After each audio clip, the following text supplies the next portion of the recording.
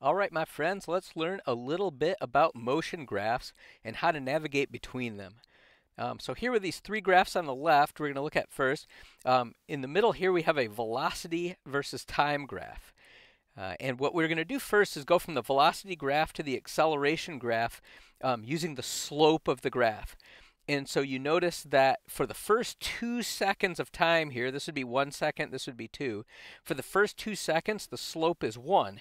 And so we can just plot a constant acceleration of 1 for the first 2 seconds. From t equals 2 seconds to t equals 4, you can see here this downward sloping line on the velocity graph has a slope of -1. So the acceleration is -1 for that time interval.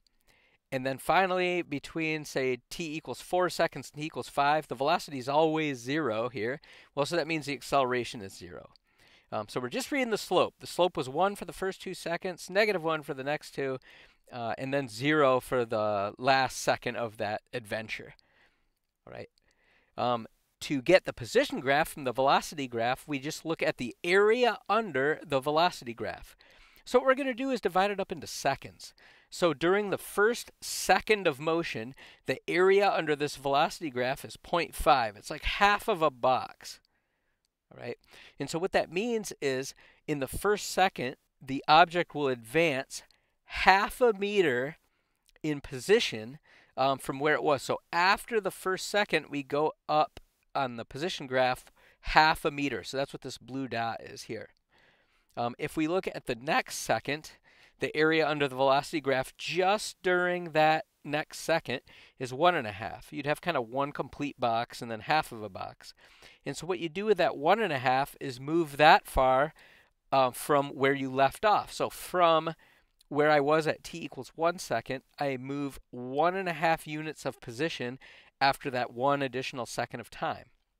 And so you can see this position graph building up a little bit. During the next second of motion, the velocity is still positive but decreasing. So we need something that's going to slow down while moving another 1.5 units. So what we're going to do is move up another 1.5 units from where we were.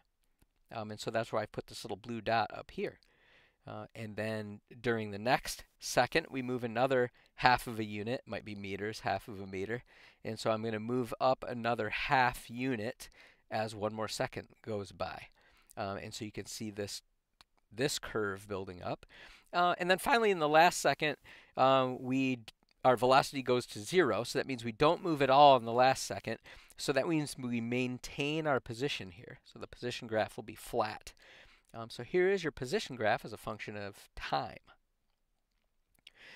What we can do next is divide this up into little, regimes here. During the first 2 seconds of motion, we had this steadily increasing velocity, and we can write like a polynomial that models that.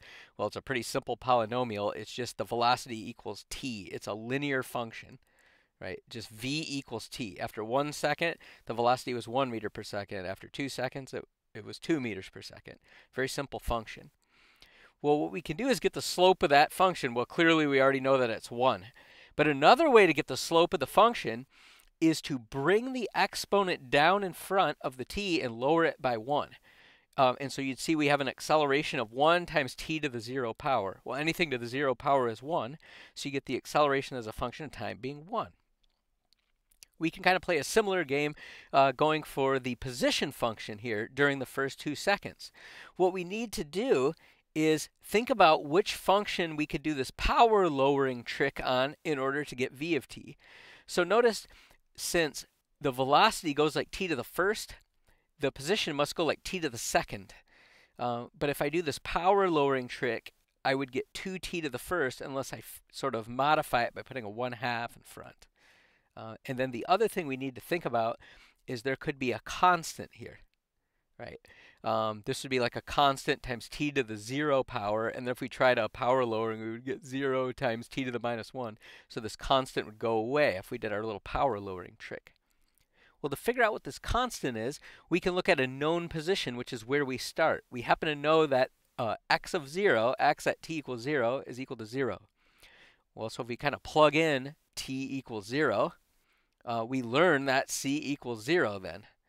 And so in all its glory, we have this position function, 1/2 t squared. So if you do this power lowering trick to go from the position function x of t to the velocity, it would be 2 times 1/2 t. In other words, it would just be t, which is in agreement with what we get for the velocity function. Let's try this for the next 2 seconds of motion, this downward sloping part of the velocity graph. Here, this function would be described by minus t plus 4. It's like y equals mx plus b, kind of. The minus t, minus 1t, the minus 1 represents the slope. And then the plus 4 would be like the y-intercept of that function if you extrapolated back. So the velocity function here is minus t plus 4. Well, if we do this little power lowering trick to take the slope, you would have minus t to the first, so you'd bring the 1 down in front, so you'd have minus 1 t to the 0 power for the first term. And then this would be like 4t to the 0th. So if you did this power lowering trick, you'd bring the 0 in front, and then it would be 0 times 4t to the minus 1. Well, the first term is minus 1t to the 0, which is minus 1. And the second term, well, it doesn't matter because it's 0 times, it doesn't matter what you multiply 0 by, you just get 0. So the acceleration as a function time for the next little interval here is -1. Well, so we're going to play the same game looking for this sort of teal part of the position graph. So we need to think, what function could we do this power lowering trick on to get minus t plus 4? Well, the first term is going to have to go like t squared, because the first term of the velocity goes like t. And the second term is going to have to go like t to the first, because the second term of velocity goes like t to the 0th. Well, so this would be the function that would sort of describe the position then. So let's double check. If you bring the 2 down in front, you'd get -1/2 times 2, which would be -1, times t to the first power. And then the second term would be, well, you'd have t to the first here, so it would be 1 times 4t to the 0th, which is just 4.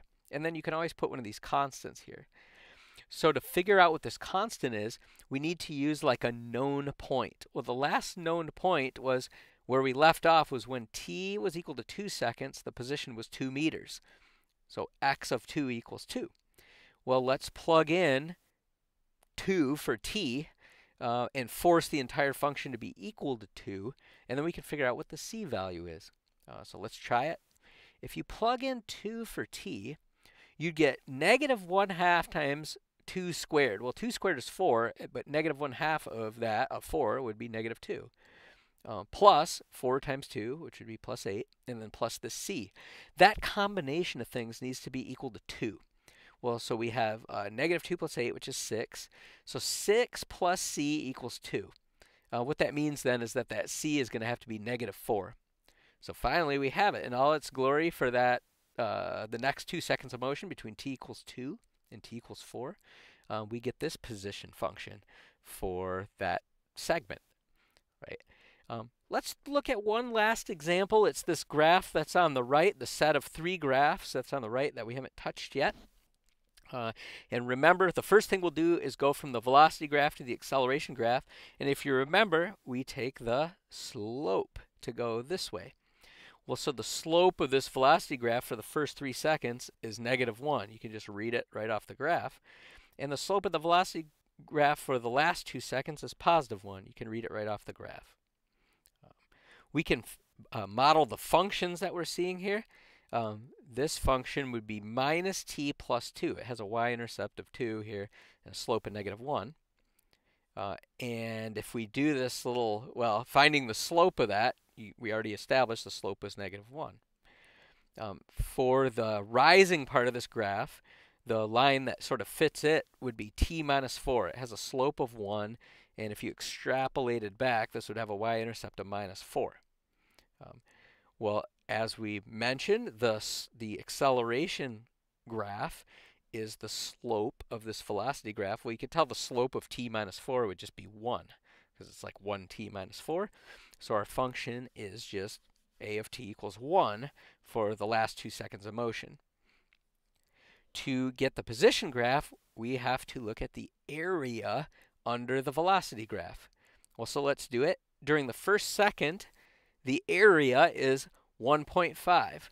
So that means we move 1.5 units from wherever we start. Well, we happen to be given that we start at x equals minus 1.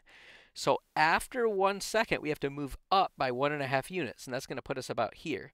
So you go over 1 second in time, and you go up 1.5 units. During the next second of motion, we go half a unit, 0.5. Our velocity is still positive, so we keep moving forward. So in the next 1 second, we're going to move another 0.5 units. So again, we can see this curve starting to build up for the position graph. During the next second, between t equals 2 and t equals 3, again, we have an area of 0.5, but we're going to call this area negative because the velocity is negative. This thing is going to be going in the other direction. So yes, we have an area in magnitude equal to 0.5, but we're going to call it negative because the velocity is negative. So that means this thing is going to turn around and go back a half unit. So the first 3 seconds of motion look like this, this curve here. Let's look at the last 2 seconds of motion. During the next second, which is between t equals 3 and t equals 4, we still have a negative velocity here, and we still have an area of 0.5. So we go down another 0.5 in the next second. And then finally, the very last second of motion, we go up by 0.5, and so we're back up here. And so finally, we get this curve that looks like this. So there is our position graph. Once again, we can get the position function by thinking about what position function could we do this power lowering trick on in order to get, say, negative t plus 2 for the first 3 seconds. Well, so that function would look like this. Minus 1/2 t squared plus 2t plus c. If you do the power lowering trick, you'd bring the 2 down in front, and so you get negative 1/2 times 2, which is negative 1, which agrees with what we see here, times t to the first power. The second term would be like 2t to the 0th, or no, 2t to the first. So if you brought the exponent, the 1 down, it'd be 1 times 2t to the 0, which would just give you a 2, and then you can always have a constant. As before, to establish this constant, we have to check a known point. And notice the known point we were given is that x of 0 is equal to negative 1. And so if we just plug in 0 into our function, we would learn, well, 0 plus 0 plus c, that's if we plug in 0. And that needs to be equal to negative 1, so we just learned that c was negative 1. So this red curve would then be given by this polynomial here, with c being equal to negative 1. So very, very last thing we'll do, let's get the equation of this purple part here. What we're going to have to do is find the function that we could do a power lowering on in order to get t minus 4. And so that's going to look something like this. You can check this first term. The first term would be 1/2 t squared. Again, if you bring the 2 down and reduce it by 1, you'd get 2 times 1/2 t to the first. So that would be 1t to the first, so that agrees. Minus 4t would be the next term. And then once again, you get this plus c, this pesky little plus c. To figure out what the plus c is, we have to use a known point. Well, the last known point was over 3 up 1/2. That's where our red curve left off. So we can sort of say, but x of 3 we know is equal to 1/2. Well, so let's force this function to be equal to 1/2 when we shove in x equals 3. Well, so let's shove in x equals 3. The first term would give you 3 squared, and well, then times 1/2. So 9 halves, which is 4.5. If we put in a 2 for t, or excuse me, a 3 for t here, you'd get minus 12, and then plus c. And we have to force that to be equal to 1/2. So algebraically, what we would find here is that c is going to have to be equal to 8 for that all to work. And so we have done it. This little purple curve here is going to have the form 1/2 t squared minus 4t, and then we just let that c be equal to 8. So that's how you handle motion graphs. If you're going from position to velocity to acceleration, you'd take slopes, or you would lower exponents. To go from acceleration to velocity to position to go back up, you would take areas or raise exponents. So hopefully that gives you a little introduction to motion graphs, maybe even a little introduction to calculus. And I hope you find this to be pretty helpful. Thanks for checking this out.